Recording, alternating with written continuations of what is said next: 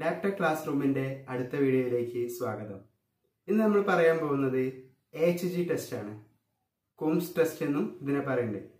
1945 Coombs, മുറൻ and rice ഒരു 3 പേരും കൂടി ഒരു ഇൻകംപ്ലീറ്റഡ് ആന്റിബോഡീസിനെ ഡിറ്റക്ട് ചെയ്യുകയും അതിനെ കണ്ടുപിടിക്കാൻ വേണ്ടിയിട്ട് AHG റിയേജന്റ് ഡെവലപ്പ് ചെയ്യുകയും ചെയ്തു.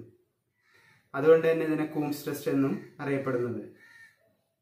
ഈ ഇൻകംപ്ലീറ്റഡ് ആന്റിബോഡി ഒരിക്കലും ഒരു അഗ്ലൂട്ടിനേഷൻ റിയാക്ഷൻ തരുന്നില്ല. ഇൻകംപ്ലീറ്റഡ് ആന്റിബോഡി RBCയെ സെൻസിറ്റൈസ് ചെയ്യുക മാത്രമേ ചെയ്യുന്നുള്ളൂ, അല്ലെങ്കിൽ RBCയുടെ സർഫേസിൽ കോട്ട് ചെയ്യുക മാത്രമേ ചെയ്യുന്നുള്ളൂ.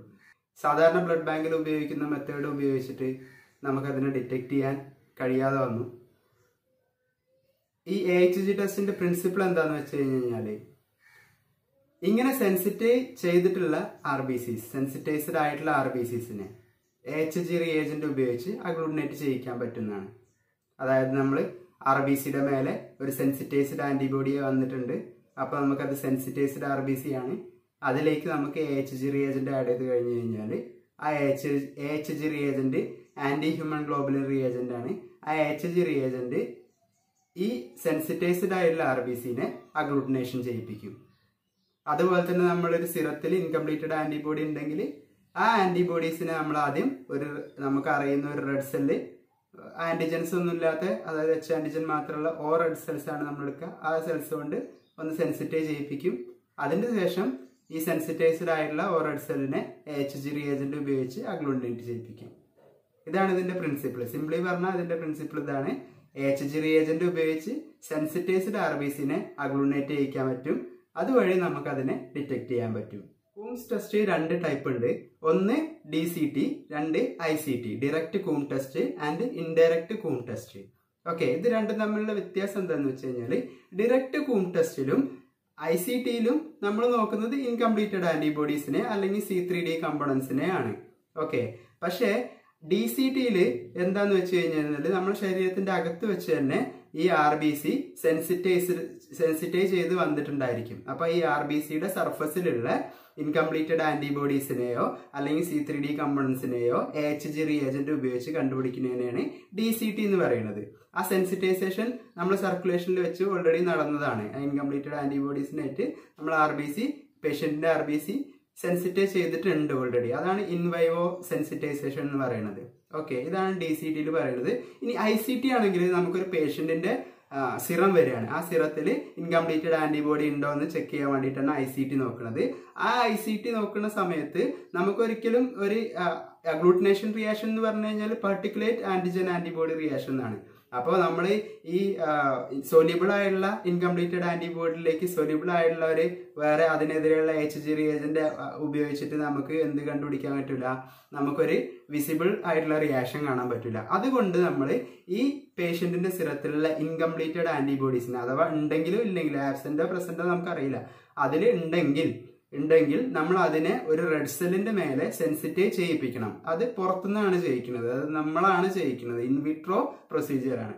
അപ്പൊ ഇൻവിട്രോ പ്രൊസീജിയറിൽ നമ്മൾ എന്ത് ചെയ്യിക്കും, ഈ ഇൻകംപ്ലീറ്റഡ് ആന്റിബോഡീസിനെ എന്ത് ചെയ്യിക്കും, സെൻസിറ്റൈസ് ചെയ്യിക്കും. ഒരു ORH പോസിറ്റീവ് സെല്ല് എടുത്തിട്ടാണ് നമ്മൾ സെൻസിറ്റൈസ് ചെയ്യിപ്പിക്കുക. അപ്പൊ ആ സെല്ലിന്റെ മേലെ കുറച്ച് സമയം സെൻസിറ്റൈസ് ചെയ്യിക്കാനുള്ള സമയം കൊടുത്ത് അതിനെ സെൻസിറ്റൈസ് ചെയ്യിപ്പിക്കും പുറത്തുനിന്ന്. ഇൻവിട്രോ സെൻസിറ്റൈസേഷൻ നടക്കുന്നത്. അതുകൊണ്ടാണ് ICT ഇൻവിട്രോ സെൻസിറ്റൈസേഷൻ ആയിട്ടുള്ള ഇൻകംപ്ലീറ്റഡ് ആന്റിബോഡീസിനെയും C3D കമ്പോണൻസിനെയും കണ്ടുപിടിക്കാനാണെന്ന് പറയുന്നത്. ഓക്കെ, അപ്പൊ ICT DCT എന്താണെന്ന് മനസ്സിലായില്ലേ? കൂംസ് ടെസ്റ്റിന് 2 ആപ്ലിക്കേഷൻസ് ഉണ്ട്. അതായത് എവിടേക്കാണ് ഇത് ഉപയോഗിക്കുക, എന്തിനൊക്കെയാണ് ഇത് ഉപയോഗിക്കുന്നത് എന്നുള്ളത്. ഇപ്പൊ ICTക്കും DCTക്കും വേറെ വേറെ ഉപയോഗമുള്ളത്. DCT എന്തിനൊക്കെ ഉപയോഗിക്കണമെന്ന് വെച്ച് കഴിഞ്ഞാൽ, അതായത് അതിന്റെ ആപ്ലിക്കേഷൻസ് എന്തൊക്കെയാന്ന് വെച്ച് കഴിഞ്ഞാൽ, DCT നമുക്ക് ഡിറ്റക്ട് ചെയ്യാൻ ഉപയോഗിക്കാം. ഡയഗ്നോസ് ഓഫ് HDN ഡയഗ്നോസ് ചെയ്യാൻ ഉപയോഗിക്കാം. HDN എന്ന haemolytic disease of new born. പിന്നെ diagnose of auto immune haemolytic anaemia diagnose ചെയ്യാൻ ഉപയോഗിക്കാം. പിന്നെ investigation of drug induced red cell sensitisation, എന്തെങ്കിലും ഡ്രഗ് ഉപയോഗിക്കുമ്പോൾ റെഡ് സെൽ സെൻസിറ്റൈവ് ആവുന്നുണ്ടോ എന്ന് ചെക്ക് ചെയ്യാൻ വേണ്ടിയിട്ട് DCT ഉപയോഗിക്കുക. അതേമാതിരി ഇൻവെസ്റ്റിഗേഷൻ ഓഫ് ഹിമോലൈറ്റിക് ട്രാൻസ്ഫ്യൂഷൻ റിയാക്ഷന് വേണ്ടിയിട്ടും DCT നമുക്ക് യൂസ് ചെയ്യാൻ പറ്റും. പിന്നെ ICTന്റെ ആപ്ലിക്കേഷൻസ് മെയിൻ ആയിട്ട് വരുന്നത് കോമ്പാറ്റിബിലിറ്റി ടെസ്റ്റിംഗ് ആണ്. ക്രോസ് മാച്ച് ചെയ്യാൻ വേണ്ടിയിട്ട് കോമ്പാറ്റിബിലിറ്റി ടെസ്റ്റിംഗ് ആണ് മെയിൻ ആയിട്ട് ICTന്റെ വരുന്നത്. രണ്ടാമത് അല്ലെങ്കിൽ ICTന്റെ വേറൊരു ആപ്ലിക്കേഷൻ ആണ് അൺഎക്സ്പെക്റ്റഡ് ആന്റിബോഡീസിനെ ഡിറ്റക്ട് ചെയ്യാന്നുള്ളത്. അതിനെ സ്ക്രീൻ ചെയ്യാനും ഐഡന്റിഫൈ ചെയ്യാനും ഒക്കെ ICT ഉപയോഗിക്കും. അൺഎക്സ്പെക്റ്റഡ് ആന്റിബോഡീസിനെ സ്ക്രീൻ ചെയ്യാനും ഐഡന്റിഫൈ ചെയ്യാനും ഉപയോഗിക്കും. പിന്നെ പറയുന്നത് ഡിഫറെന്റ് ആയിട്ടുള്ള മൈനർ ഗ്രൂപ്പ് ആന്റിജൻസിനെ, എക്സാമ്പിൾ പറയുകയാണെങ്കിൽ FYA, FYB എന്നൊക്കെ പറഞ്ഞുള്ള ആന്റിജൻസിനെ ഡിറ്റക്ട് ചെയ്യാൻ വേണ്ടിയിട്ടും അതിന്റെ ആന്റിബോഡീസിനെ ഡിറ്റക്ട് ചെയ്യാൻ വേണ്ടിയിട്ടൊക്കെ ICT ഉപയോഗിക്കും. ഇനി നമുക്ക് കൂംസ് ടെസ്റ്റിന്റെ പ്രൊസീജിയർ നോക്കാം. ICTക്കും DCTക്കും വേറെ വേറെ പ്രൊസീജിയറാണ്. DCTന്റെ പ്രൊസീജിയർ നമുക്ക് പറയാം. DCTയിൽ റിക്വയർമെന്റ്സ് എന്തൊക്കെയാണെന്ന് വെച്ച് കഴിഞ്ഞാൽ EDTA ആന്റികോയാഗുലേറ്റഡ് ബ്ലഡ് സാമ്പിൾ വേണം. സാമ്പിളായിട്ട് EDTA ആന്റികോയാഗുലേറ്റഡ് ബ്ലഡ് സാമ്പിൾ ആണ് ഉപയോഗിക്കുക. അതായത് റെഡ് സെല്ലാണ് നമ്മൾ സാമ്പിളായിട്ട് ഉപയോഗിക്കുക.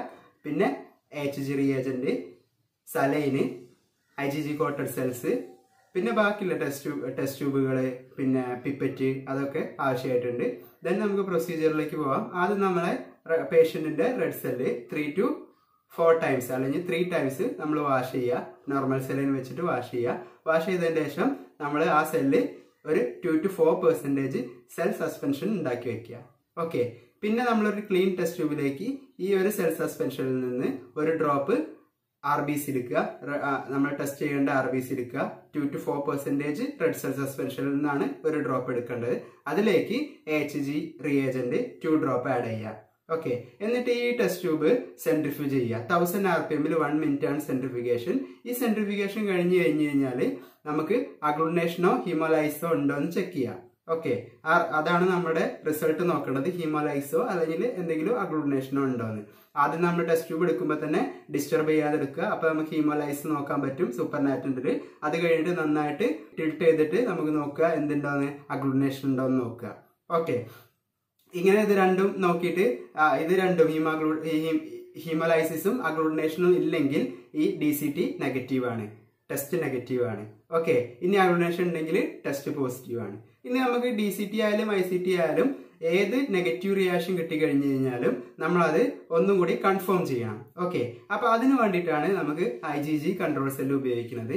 ഈ നെഗറ്റീവ് റിയാക്ഷനിലേക്ക് കിട്ടിയിട്ടുള്ള നെഗറ്റീവ് റിയാക്ഷനിലേക്ക് നമ്മൾ 1 drop IgG quoted cell add ചെയ്തതിന് ശേഷം 1000 RPM 1 മിനിറ്റ് ഒന്നുകൂടെ റീസെൻട്രിഫ്യൂജ് ചെയ്യണം. ഓക്കെ. ഇങ്ങനെ സെൻട്രിഫ്യൂജ് ചെയ്തതിന് ശേഷം നമ്മൾ നോക്കുമ്പോൾ അഗ്ലൂട്ടിനേഷൻ കിട്ടിയിട്ടുണ്ടെങ്കിൽ നമ്മൾ ചെയ്ത ടെസ്റ്റ് വാലിഡ് ആണെന്നും അഗ്ലൂട്ടിനേഷൻ വന്നിട്ടില്ലെങ്കിൽ നമ്മൾ ചെയ്ത ടെസ്റ്റ് ഇൻവാലിഡ് ആണ്. ഈ ലാസ്റ്റ് സ്റ്റെപ്പ് ടെസ്റ്റ് വാലിഡ് ആണോ ഇൻവാലിഡ് ആണോ നോക്കാൻ വേണ്ടിയിട്ട് മാത്രമാണ് ചെയ്യുന്നത്. ലാസ്റ്റ് അഗ്ലൂട്ടിനേഷൻ വന്നാൽ അതിന്റെ അർത്ഥം അതിലുള്ള പ്രൊസീജിയർ കറക്റ്റ് ആണ്. അതേമാതിരി തന്നെ HG റിയേജന്റ് വർക്കിംഗ് ആണ്. Last IgG quoted cell add ചെയ്തിട്ടും അഗ്ലൂട്ടിനേഷൻ ഒന്നും വന്നിട്ടില്ലെങ്കിൽ HG റിയേജന്റിന്റെ പ്രശ്നമാവാം, നമ്മൾ ആഡ് ചെയ്തിട്ടുള്ള നമ്മൾ ചെയ്ത പ്രൊസീജിയറിന്റെ തെറ്റും ആവാം. നമുക്ക് ICTയുടെ പ്രൊസീജിയർ നോക്കാം. ICT ചെയ്യാൻ വേണ്ടിയിട്ട് നമുക്ക് എന്തൊക്കെ റിക്വയർമെന്റ്സ് ആ വേണ്ടതെന്ന് വെച്ച് കഴിഞ്ഞാൽ സാമ്പിൾ ആയിട്ട് പേഷ്യന്റിന്റെ സിറാണ് നമ്മൾ യൂസ് ചെയ്യുന്നത്. ഓക്കെ. DCTയിൽ സാമ്പിൾ ആയിട്ട് പേഷ്യന്റിന്റെ സെല്ല് യൂസ് ചെയ്തു, ICTയിൽ സാമ്പിൾ ആയിട്ട് പേഷ്യന്റിന്റെ സിറം യൂസ് ചെയ്യുന്നു. പിന്നെ നമുക്ക് റിയേജന്റ് O സെല്ല് വേണം. അതായത് 2 to 4% O positive red cell വേണം. പിന്നെ HG റിയേജന്റ്, അതേമാതിരി തന്നെ IgG quoted positive cells, test tube, പിപ്പൽസ് എല്ലാം വേണം. ഇനി പ്രൊസീജിയറിലേക്ക് നമുക്ക് പോവുകയാണെങ്കിൽ ആദ്യം നമ്മളൊരു ക്ലീൻ ടെസ്റ്റ് ട്യൂബ് എടുത്തിട്ട് അതിലേക്ക് 2 ഡ്രോപ്സ് പേഷ്യന്റിന്റെ സിറം ആഡ് ചെയ്യുക. ഈ പേഷ്യന്റിന്റെ സിറത്തിലേക്ക് നമ്മൾ ഉണ്ടാക്കി വെച്ചിട്ടുള്ള 2 to 4% സെൽ സസ്പെൻഷൻ ആയിട്ടുള്ള O positive red cell add ചെയ്യുക, 1 ഡ്രോപ്പ്. ഓക്കെ. ഇത് രണ്ടും കൂടി നമ്മൾ ഇൻക്യുബേഷനിൽ വെക്കണം. 37 ഡിഗ്രി സെൽഷ്യസിൽ ആ ടെസ്റ്റ് ട്യൂബ് നമ്മൾ നന്നായിട്ട് മിക്സ് ചെയ്തതിന് ശേഷം 37 ഡിഗ്രി സെൽഷ്യസിൽ 45 to 60 മിനിറ്റ് നമ്മൾ ഇൻക്യുബേഷനിൽ വെക്കുക. ഈ ഇൻക്യുബേഷൻ സമയത്ത് എന്താ സംഭവിക്കുന്നത് വെച്ച് കഴിഞ്ഞാൽ പേഷ്യന്റ് സിറത്തിൽ എന്തെങ്കിലും ഇൻകംപ്ലീറ്റഡ് ആന്റിബോഡീസ് ഉണ്ടെങ്കിൽ ആ ഇൻകംപ്ലീറ്റഡ് ആന്റിബോഡി റെഡ് സെല്ലിന്റെ മേലെ സെൻസിറ്റൈസ്ഡ് ആവും. ഓക്കെ. അതിന് വേണ്ടിയിട്ടാണ് ഇൻക്യുബേഷൻ പീരീഡിൽ ഈ O സെല്ലും അതേമാതിരി തന്നെ നമ്മളെ പേഷ്യന്റ് സിറം വെച്ചിട്ട് ഇൻക്യുബേറ്റ് ചെയ്യുന്നത്. ഇനി ഈ 60 മിനിറ്റ് അല്ലെങ്കിൽ 45 മുതൽ 60 മിനിറ്റ് ഇൻക്യുബേഷൻ കഴിഞ്ഞതിന്റെ ശേഷം നമ്മൾ അത് പുറത്തെടുക്കുക, ടെസ്റ്റ് ട്യൂബ് എടുക്കുക.